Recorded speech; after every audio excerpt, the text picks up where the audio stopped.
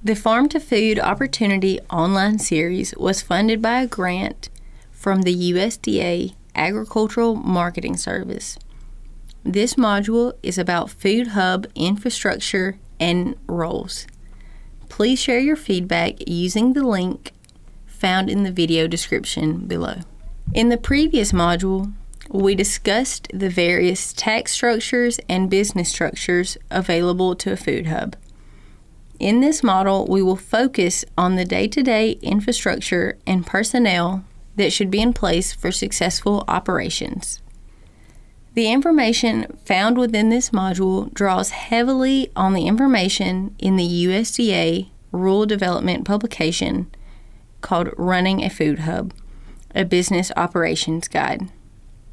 We appreciate the work of James Matson, Jeremiah Thaler, and Jessica Shaw in preparation of the Business Operations Guide, which is found in the Resources section.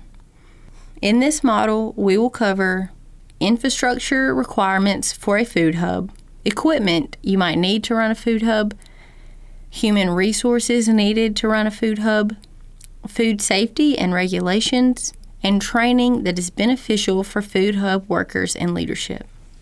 Our first topic is location and infrastructure.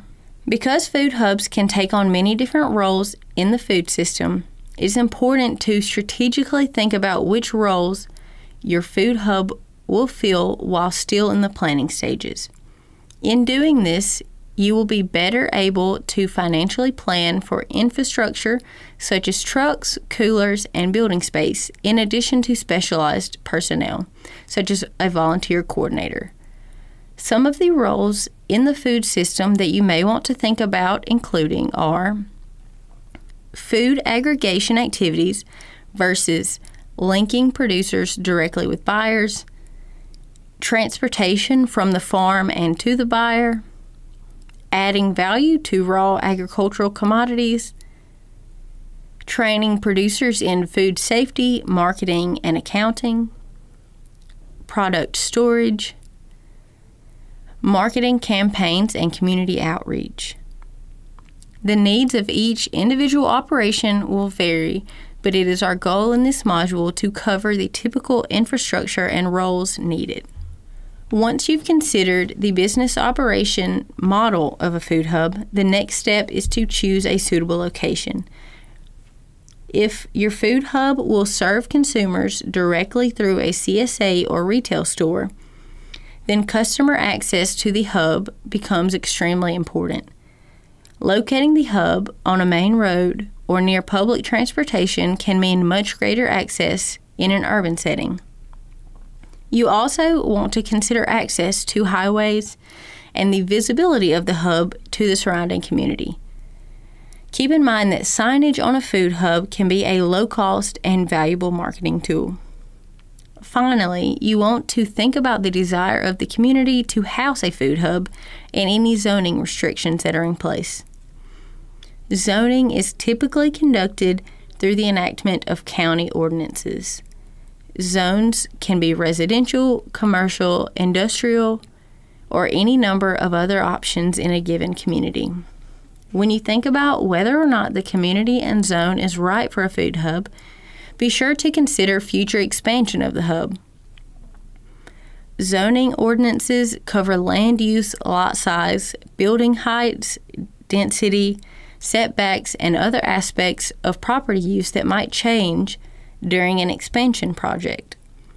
Some communities may not want the hustle and bustle of a business operating where residents live and recreate, while others may welcome a new business with the potential to improve food access and job opportunities.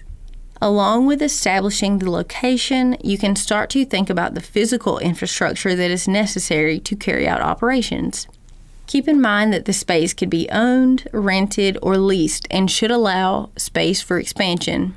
Be sure to consider the following: parking that is easy to enter and exit for employees, trucks, and customers, outside space for equipment storage, office space, retail space and retail cooler space, warehouse space including dry storage, coolers, freezers, and chemical storage, food processing space for value-added processing activities, bathrooms for employees and customers, break rooms, and at least one loading dock. In addition to the space requirements, be sure to consider the materials used to create the spaces. In addition to the space requirements, think about the materials used to create the spaces. It's important that they are able to be cleaned and sanitized, as they are spaces that will hold, process, and retail food. Creating spaces that are easy to clean and sanitize will save time and money over the long run and make it easier for the facility to meet food safety standards. Next, we will talk about typical equipment that a food hub may need. Food hubs are likely to need an array of warehouse tools and equipment, such as forklifts, hoses, spray nozzles, and ladders. Safety equipment, such as fire extinguishers, exit signs, and first aid kits. You may also need processing equipment for adding value to products, such as inline freezers and special packaging machines. Also consider office equipment, such as desks, computers, printers, and filing cabinets. Break room equipment, such as coffee makers and refrigerators. Retail equipment may also be needed, such as point-of-sale equipment, refrigeration, and display shelves. Software, such as point-of-sale software, bookkeeping software, and marketing software. The Running of a Food Hub, a Business Operations Guide, has a detailed list of tools and equipment that a food hub might need. Making decisions around trucking requires taking a look at leasing and purchasing options and running the numbers to decide which is the best financial interest of the hub. The decision may be partly based on the hub's proximity to a leasing company and the terms offered. Leasing will likely cost more over the long term, but has a lower upfront cost and no maintenance cost, while buying helps build equity for the organization and will cost less over the long term. Next, we will talk about the typical personnel that a food hub may need. Thinking about how much labor is needed and what type is an important financial planning component. Some food hubs will need personnel with specialized skills, such as a food safety specialist or marketing specialist, while others will be more focused on the logistical movement of food through the operation. The special skills needed will help determine if roles should be full-time, part-time, or volunteer. Keep in mind that volunteer labor can save some money, but volunteers need to be managed and trained by someone with good management skills. Additionally, volunteer labor can be unreliable. The specific positions needed for a food hub and the time that should be allocated for each will likely change over time. During the startup phase, more human resources will be needed to carry out the logistics of moving food throughout the hub, but once equipment is running properly and everyone is well trained, fewer people should be needed to get the job done. Additionally, you may want to hold off on the volunteer labor until the employees are trained.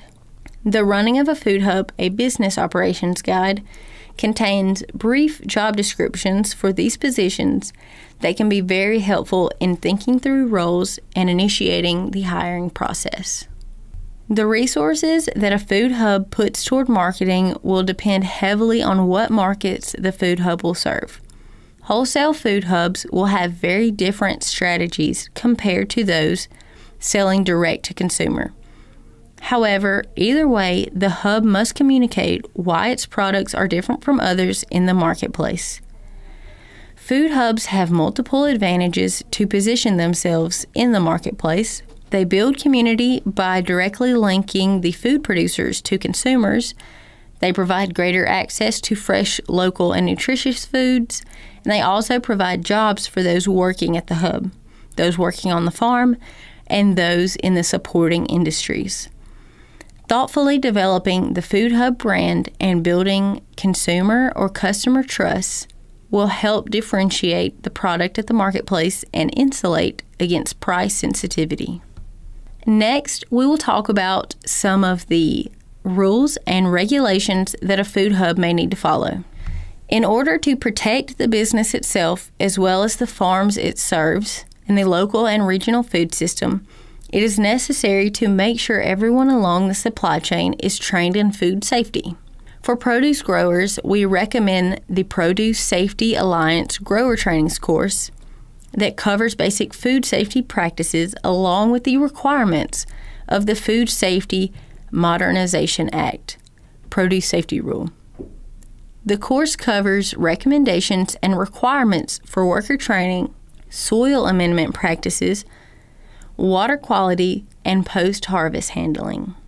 Although there are no regulations requiring farms to have a food safety plan in place, many food hubs choose to work with farmers to implement food safety plans to reduce risk. The PSA Grower Training course covers the basics of writing a farm food safety plan and provides resources as well. We have included a link to the Produce Safety Alliance course listing in the resource section. All workers and management of a food hub should have a basic understanding of food safety risk, and management should promote a food safety culture by placing food safety and the well-being of consumers at the forefront of operations. Depending on the activities that a food hub carries out, it will likely need to register with the FDA as a food facility and be permitted by the State Department of Public Health. A food hub could be classified as a food processing facility and need to be in compliance with the FSMA Prevention Controls for Human Foods Rule. This FSMA rule includes requirements for basic food safety practices, commonly called GMPs, as well as a food safety plan for larger food hubs.